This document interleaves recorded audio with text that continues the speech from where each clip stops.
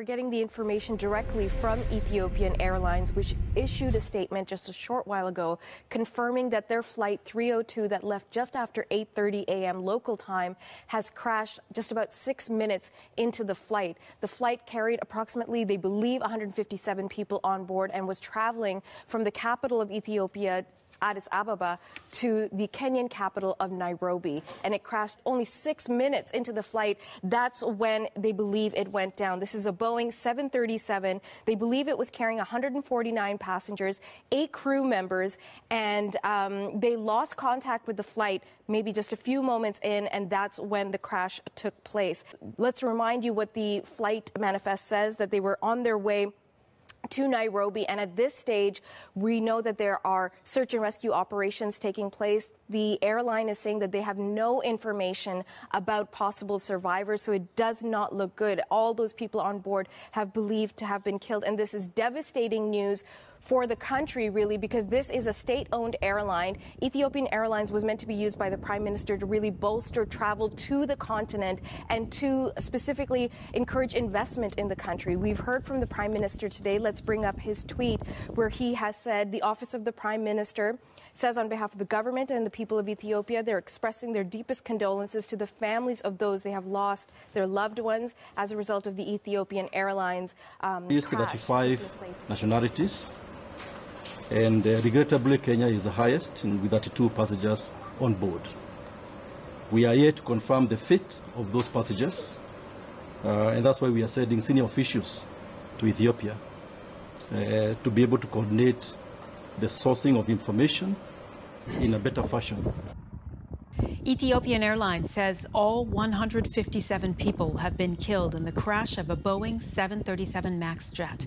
The airliner lost contact with air traffic control minutes after taking off from Addis Ababa to Nairobi. Kenyan, Ethiopian, Canadian, and Chinese passengers are said to be among the dead. The plane was the newest version of the 737. It was just 4 months old. The tracking website Flight Radar 24 says the plane had an unstable vertical speed. Well, let's bring in our correspondent, Melanie Kura-Debal. She's in Nairobi, where the flight was headed. She's been following the latest developments for us. Hi, Melanie. We just heard there from Kenya's Transport Secretary on the nationalities on board. We understand that people have been gathering at Nairobi Airport, the flight's destination. Tell us more about that.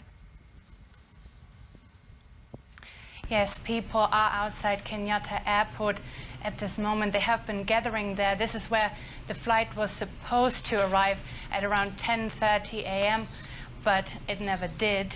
No, it doesn't have a poor safety record. Ethiopian Airlines is an extremely safe airline. It's one of the largest in Africa, and they operate very safely, very securely. They're one of the most trusted airlines in Africa. If you're referencing what happened in 1996, that was a very rare and extremely unusual circumstance that was over 20 years ago. But since then, the airline is extremely trusted. It's in line with all safety standards around the world, and it does offer... Sorry to jump in, but there is a history of hijackings with that airline, is there not?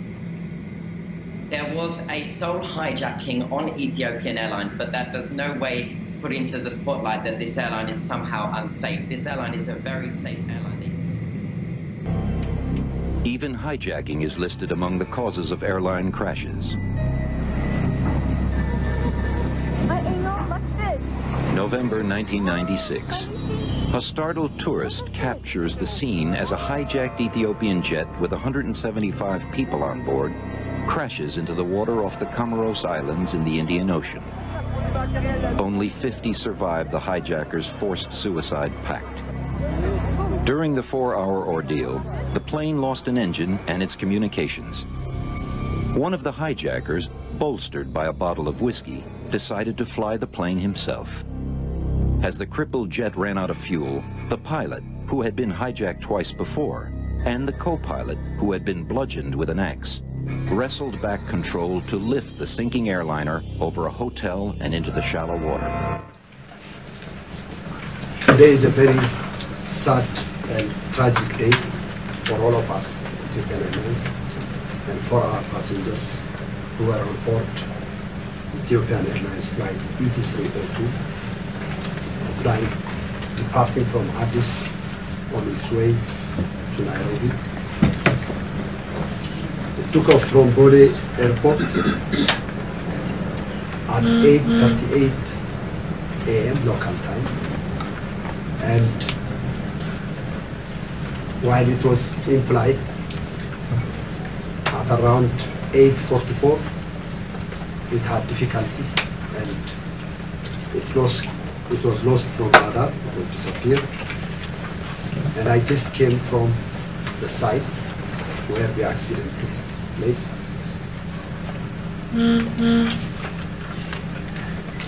It is Boeing manufactured Boeing 737-8 MAX, brand new airplane, which we took delivery last year, end of last year, November 15, 2018. It has flown more than 1,200 hours. It's a very clean airplane. It just came this morning from Johannesburg on a flight ET-AVJ and arrived in Addis with no remark, and it was dispatched with no remark. The captain in command, his name is Captain Yared Mulgeta. He was employed with Ethiopian Airlines since July 2010. And he has been a captain on the 737 since November 2017. He's a senior pilot, more than 8,000 hours. He's half Kenyan and half Ethiopian.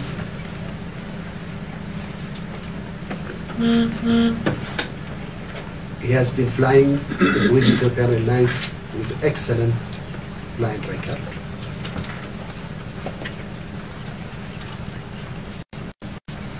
There were 149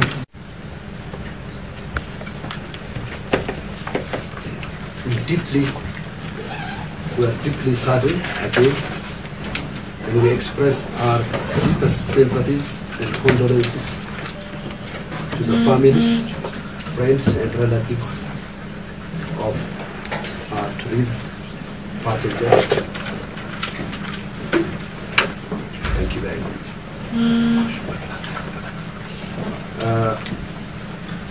Just to give you a list of the passengers, 32 passengers are Kenyan nationals, and 18 passengers are Canadian citizens, 9 passengers are Ethiopian citizens, 8 passengers are Italian citizens, 8 passengers are Chinese citizens, and there were American citizens, 7 British citizens, 7 French citizens, 6 Egyptians, 5 from Netherlands, Dutch citizens, 4 of them with a UN passport, 4 Indian citizens, 4 Slovakian citizens, 3 Austrian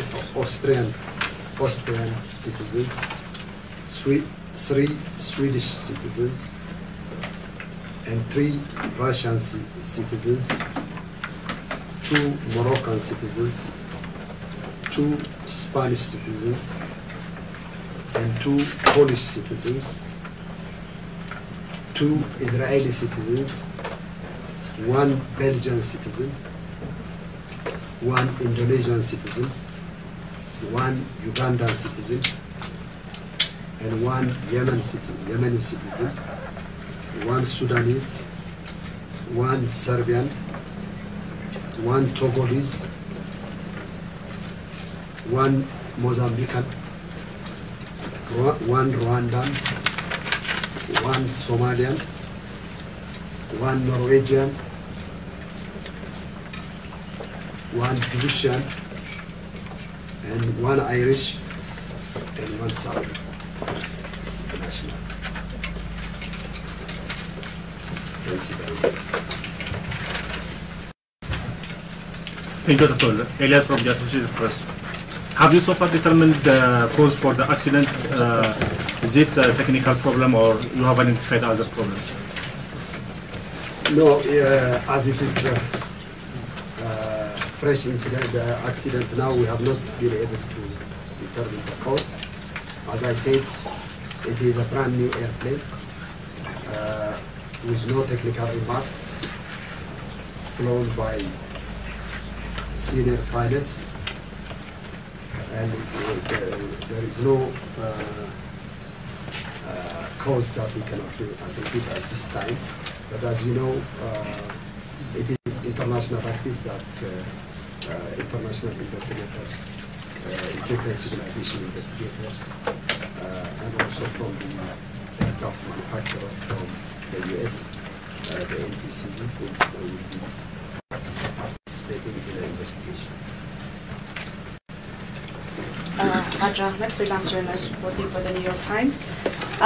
Can you confirm that among the passengers on the crashed plane were the UN staff and diplomats on their way to the UN Environment Assembly to Kenya? The purpose of travel is not indicated on airline documents, as you know, but I can see that there are 4 with UN passports. You were on the crash scene. How can you describe it? I mean, was it like a landing attempt or was it just a crash? How does it look like? It is mainland, and the airplane is now right inside the ground. So it is not possible to identify whether it was a landing or. And there was fire on the plane also? By the time we reached there was smoke, small smoke.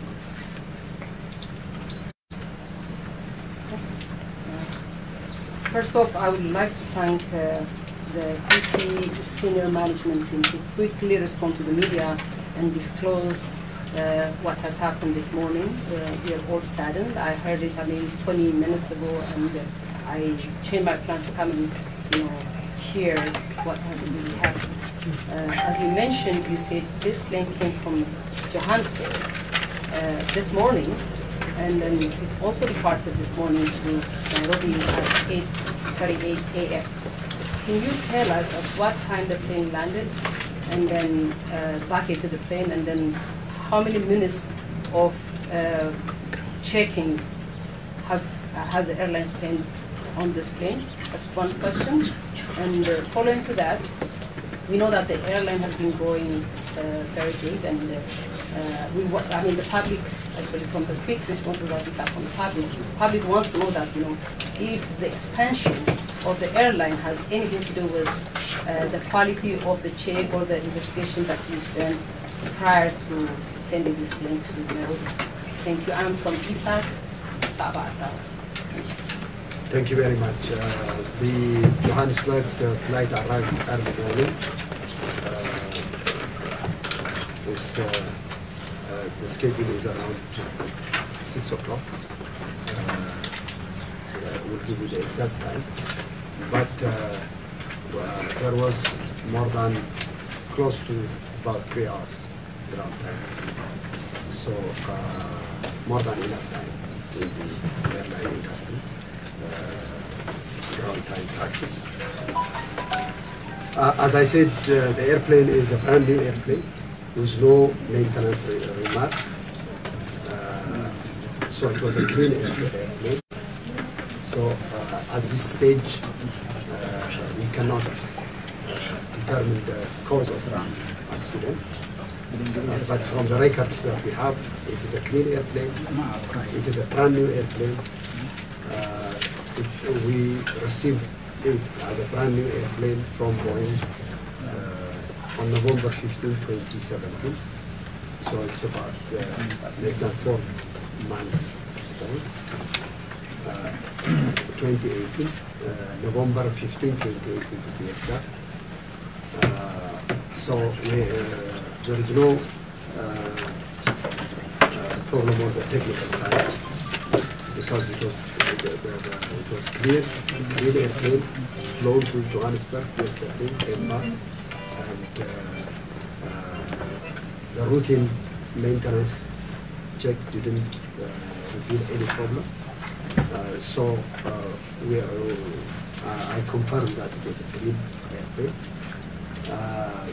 The growth of the airline has nothing to do, as I explained to you right now, because it's a brand new airplane, well maintained, and it has no relation with it. Thank you. Omar Adi, Spanish News Agency. You mentioned 4 of the passengers were on UN passports. Can you indicate the nationalities of those UN passports? Since they have the UN passport, they always register UN passport. Thank you. Did the captain make a distress call before the crash? That's my first question. My second question is, a similar aircraft had a similar accident in Indonesia a few months back with the Lion Air. And there were some aviation experts who claimed that the aircraft has, MAX aircraft has a fault with flight software.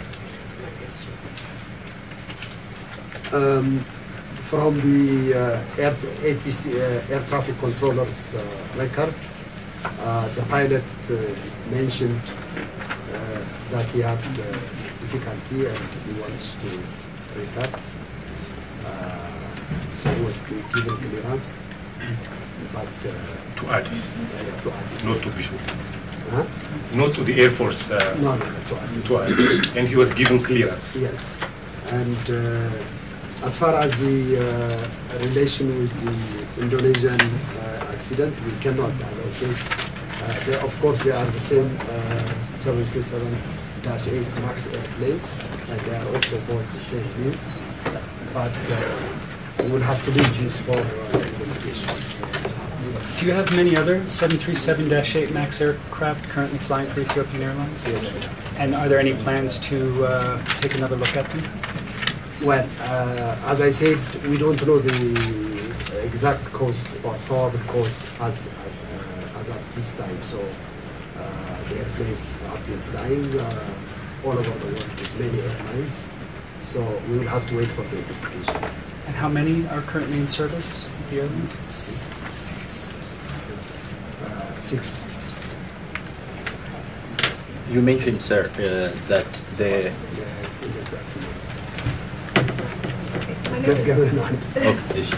My name is Zengoto from Zambia. I just wanted to find out, because you've mentioned that the plane had not taken before. Are you able to also rule out some kind of sabotage from what happened? Because if you're saying the plane was new, it was checked, it had no technical fault, then maybe, would you say maybe there was some kind of sabotage? And then the other thing I wanted to ask is, what assurance then do you have for passengers who are getting on other Ethiopian airlines? As you know, Ethiopian Airlines is one of the safest airlines in the world. At this stage, we cannot rule out anything. We cannot also attribute the cause to anything, because we will have to comply with the international regulation to wait for the investigation to reveal the cause of the accident. You mentioned the pilot requested to return and he was given clearance. So can we say the crash happened while he was back to Addis or on the same route? We cannot determine that, because we can only know the coordinates where he had difficulty. And as I said, it was a very short period of time.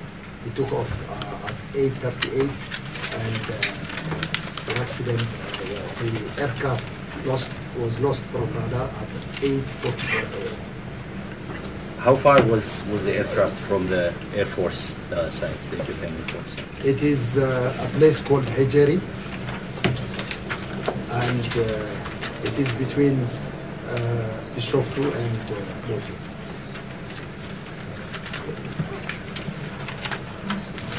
Thank you. What are you doing to the families of the victims? Are you trying to give some kind of support? For example, we have seen some of them around the international airport. What we are doing is we have an emergency center in Nairobi, the destination of the airplane. We have also an emergency center here at the airport enterprise because we have a large space there. So we are taking care of the families and we are supporting them during this difficult time for all of us. I am Tito from Indonesian French journalist. When will you publish the details of the passengers, since one of the passengers is Indonesian citizen? We will follow the international regulations to disclose the details because, as I told you, we have to comply with the international regulation, international standard. So we are following that procedure. If we really don't know what caused it, can we know what might have caused it? Is there a set of points? It will be speculation at this stage. So I think it is to the best interest of all stakeholders to remain without any speculation because speculations are not good. So we will have to wait for the investigation. To more detail about the information of the victim, is it the embassy should come to you to ask the detail, or you will send it to the embassy? We are dealing with each embassy. Dealing with the embassy from Ethiopian Airlines? Yes. Excuse me, how long will it take to investigate? It will be difficult because, as I told you, it's not only in our hands. There is international regulation. So the aircraft manufacturer will be involved, the Ethiopian Civil Aviation, and also the Ethiopian Civil Aviation again, because the country of occurrence is also Ethiopia. So we will support fully support the investigation and to cooperate to make it successful as quickly as possible. እናመሰግናለን።